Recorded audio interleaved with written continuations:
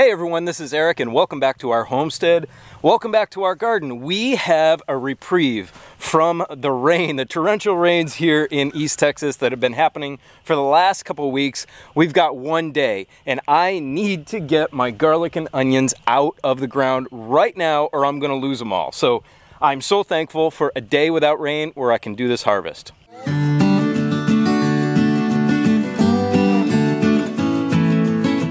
Now today I want to show you how to harvest garlic, and it is definitely time. It might be a little past time on these, and I hope it's not, because this is my garlic for next year. You can grow and grow and grow and multiply your garlic year over year, just like your strawberries, just like your sweet potatoes, things like that. So I got to get this out now. Let's do it.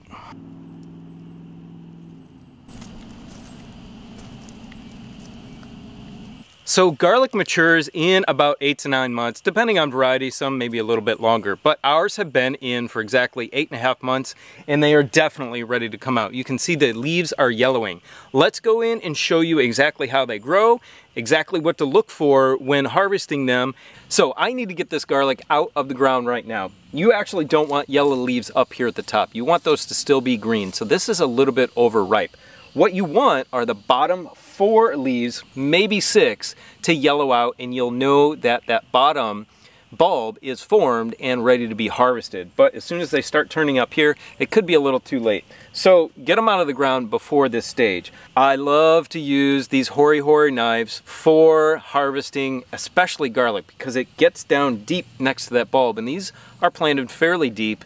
Garlic has roots that go down and out, and you want to sever those roots. You really don't want to yank these out of the ground unless you have super soft soil. You don't want to damage the neck on these before they cure. So we'll take them back to our onion and garlic drying rack in back of the house. You guys have seen that video before. If you haven't, go click at the top of the screen. But we need to get these out, not gently, but we don't want to damage that neck. So this hoary knife, like I said, is going to be the best for that. I'm just going to go around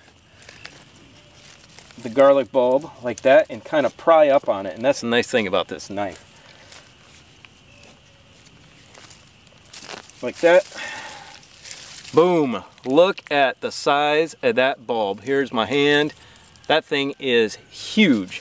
So you can see this one is actually a little overripe. Those bottom leaves, the bottom layers, had formed a nice dried cured skin around the bottom of the bulb, or the cloves, and that has deteriorated. It has gone away. So we need to get these on the drying rack really quickly, and hopefully it'll form another skin and that neck will dry out properly, shrink on the inside, and not let any bacteria, bugs, whatever it is, into the bulb itself, because that will ruin it and it won't store as long. If it doesn't do that, we're going to have to monitor it. We can always just can the garlic.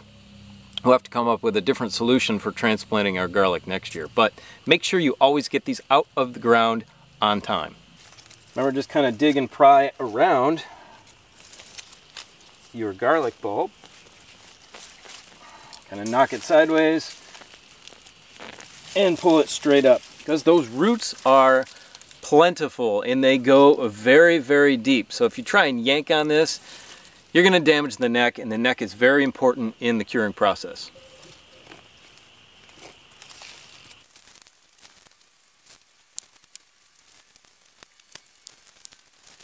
Before it starts raining again, and I actually see some dark clouds in the south right here, I need to get these onions out, because if I don't get the onions out, they're going to rot in the ground. Onions rot way easier than the garlic, and they go bad way faster than the garlic. So these onions need to get out now, and obviously you can tell when onions are done is when they turn yellow, or start to turn yellow, the leaves on the top, and start to fall over. So these are coming out. I think we got some pretty decent onions this year. It was a weird year for onions because, yeah, that's a decent little medium-sized onion right there. We always plant yellow granics. They are our favorite. They're sweet yellow onion, and they are pretty tasty.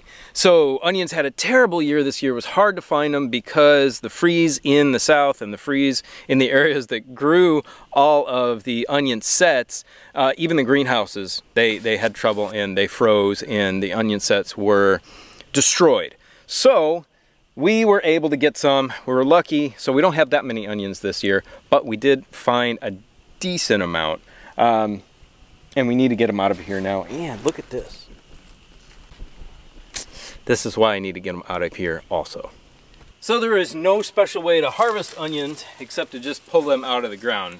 Unlike that garlic, you don't have to worry about breaking or bending that neck. But we do need to let these cure on that drying rack that we talked about. Make sure that drying rack is in an area with very good airflow, and they will cure. You'll form that thick onion skin on the outside of the onion, and these will turn completely brown and dried out. And then your onions will store very nicely. Wow, look at this. What an amazing garlic harvest. Most of this wheelbarrow is full of garlic. This, I think, is probably the biggest harvest and the biggest bulbs that I've ever had. I cleaned out that whole bed right there. That's 21 feet. I believe it's 21 feet. Might be 18 feet. 18 feet by 4 feet in width. So we got a ton, and I'm so excited. Now it's time to get it on that drying rack. If you have any questions about harvesting garlic or onions, let us know. Hit us up with a comment in the comment section below. Have a great day, and go check out these videos right here, which give you a ton more gardening information that is on our channel. Hope you enjoy. Have a great day. We love you. See you later. Bye.